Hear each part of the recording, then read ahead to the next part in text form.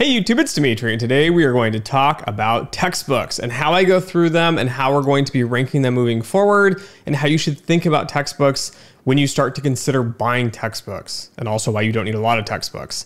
So let's just dive on in here. So to start off with here, I think the most critical piece to kind of start with and think about is how to look at how I select textbooks, how I kind of rank them. Here's where we're going to be moving forward.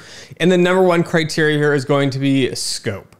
So when you look at textbook scope, it ranges from very general to extremely specialized. And most of you will never read a specialized book in any sort of graduate program.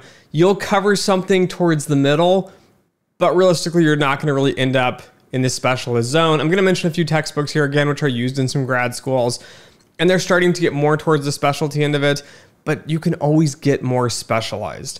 And so when you start off with here in a new field of study, you're wanting to learn quantitative finance and whatever that means, it's typically best to start off with general books. So books that are just very general, books that are going to cover a lot of just different topics.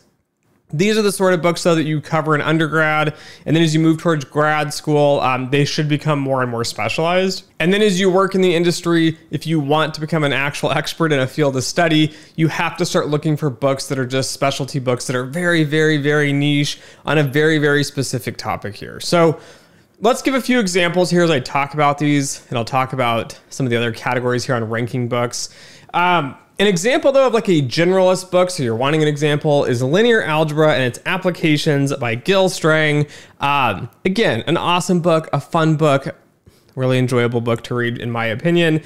But linear algebra is super general. It can be applied to almost anything. It can be applied to quant finance, as we talked about, statistics, engineering, all sorts of mathematical modeling problems. Like, linear algebra is very general and it has a lot of applications. And I know many people say, Dimitri, I don't care about the generals. I just want to get specialized.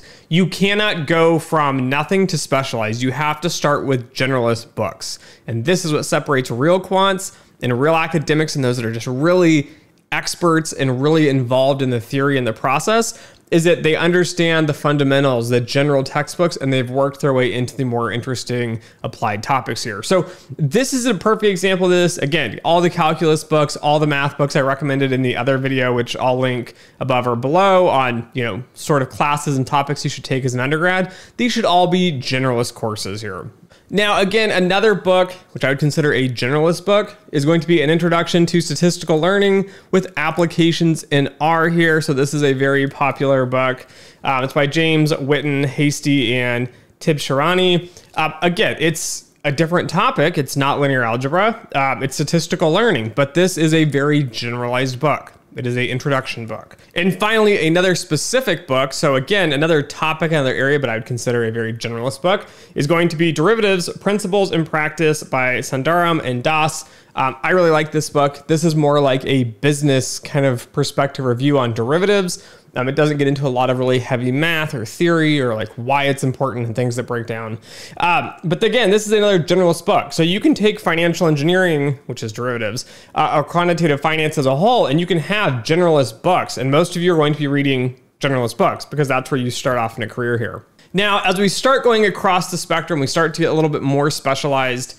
I would argue Analysis of Financial Time series by Say. So I've really enjoyed reading this book. I'll do a book review on this eventually.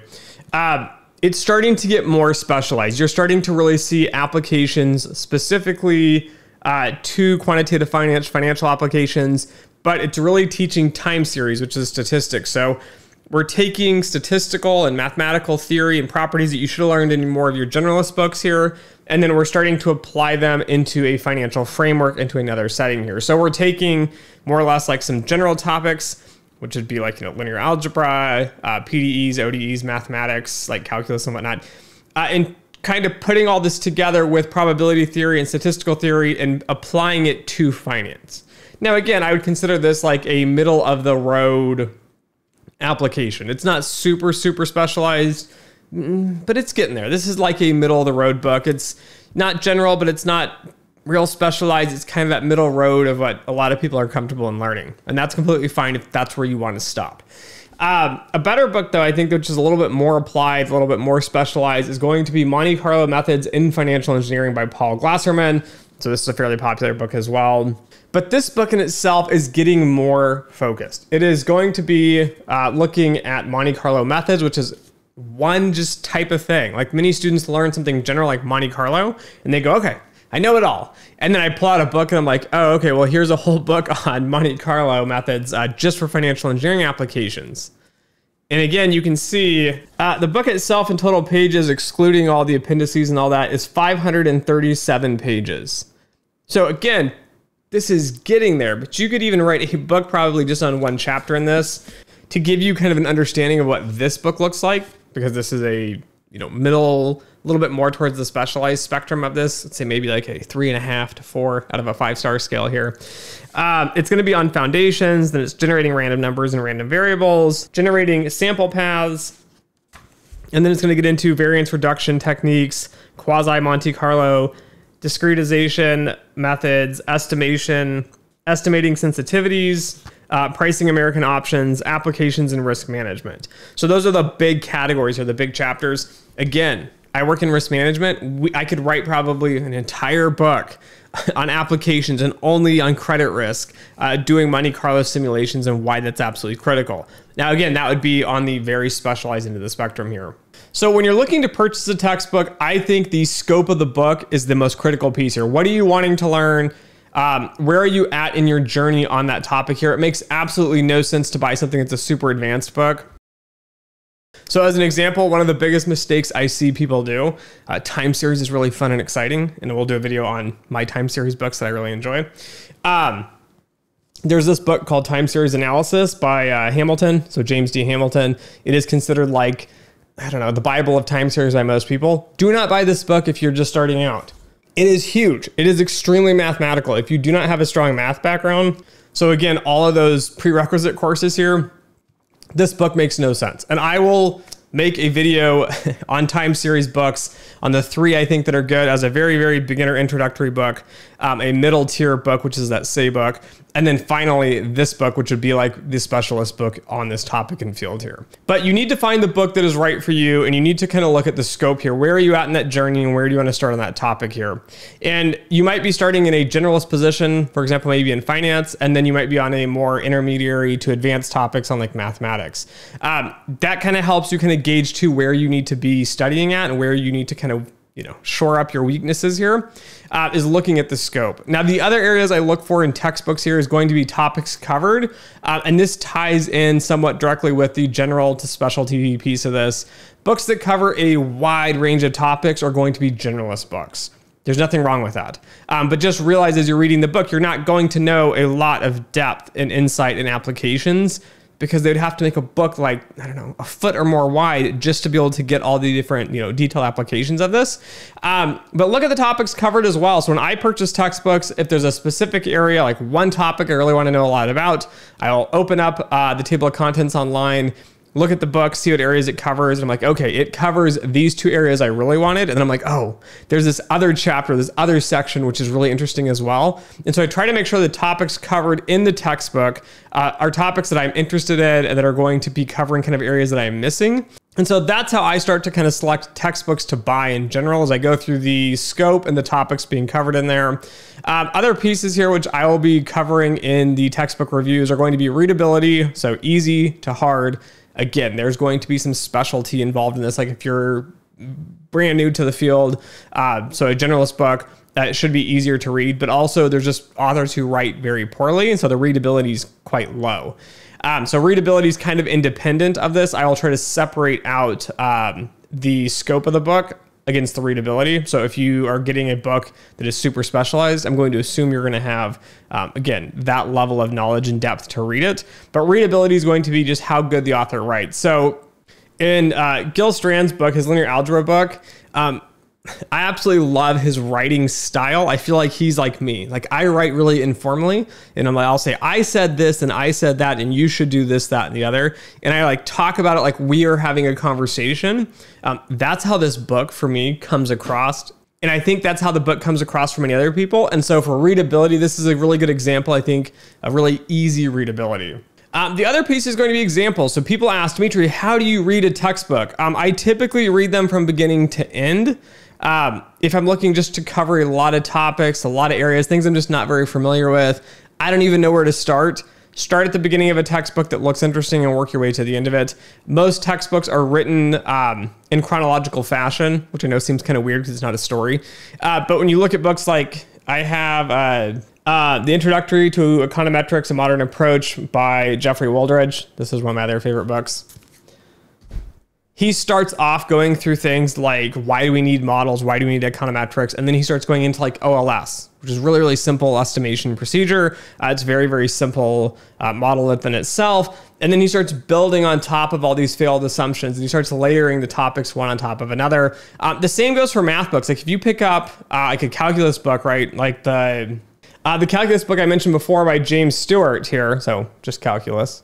Again, it covers calculus 1, 2, and 3. So if you just jump in the middle, you're going to be somewhere in calculus 2, or if you jump towards the end, you're going to be in calculus 3. You're going to need all those intermediary steps here. Now, if you already took, for example, some of the topics at the beginning of the book, then I'll just jump into a specific chapter in a specific section here. So I bought, I don't think I have it with me, but I bought a textbook and I was like, I really need to get into this one topic. I had this one interest here.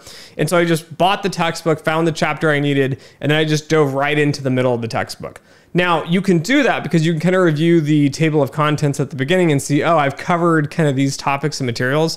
Now, again, the author is going to have their own viewpoint. There are things covered that you probably have not covered, like parts of it. So they're reteaching it from a different angle or perspective. But I like to just dive in if I need just a specific topic or a specific interest. The calculus book is a perfect example. Maybe you've taken Calc 1 and 2, and then you can kind of look through the topics and the chapters and go, okay, I've covered all this, and then jump right in where you think more or less like, Calc 3 would start.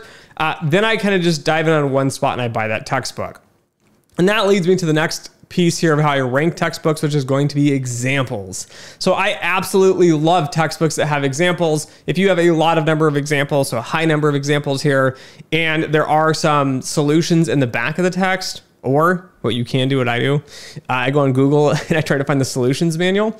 That is even better because, again, a lot of examples help you really churn through the problem. They make you struggle with the ideas of it. And I don't think it's beneficial to just jump to the solution. So I read textbooks extremely slow. When I do book reviews, I read them much quicker. It's not for the same sake as learning in depth as I would for a topic that I'm just like really enthralled with and like excited I need to know more about, or I'm using it for work, then I want to know every detail possible. But for textbook reviews, I read them a little bit quicker. But for actual learning, I go through and I read the chapter and I look at the example problems. And yes, I skip some of them. I'm not going to do every single problem, but I look at them and I pick out a few to go through and I really think about them. And if I get stuck, I do it just like I do at school and I just stop. And I think about it for a day or two, and then I'll try to come back and work through that example again. And then if not, I'll think about it maybe a second time and think about it, look online, maybe this time Google a few different perspectives of it. Again, not searching for the answer. Like I don't just need the answer to the problem. I want to know like how it's solved. So I'm trying to solve it myself by kind of doing my own research. And there's nothing wrong with using the internet. Just be wary. There's a lot of fake nonsensical information out there. But I do that. And then finally I check the answer and I'm like, okay, I'm stuck on the problem. I couldn't figure it out. I need the solution here. Or maybe I think I have the problem and I've solved it and I want to check the solution. That gives you a gauge of how well you have learned the material here. So examples, the more examples you have, the more resources you have to kind of find the answers to those examples. Those are usually better textbooks.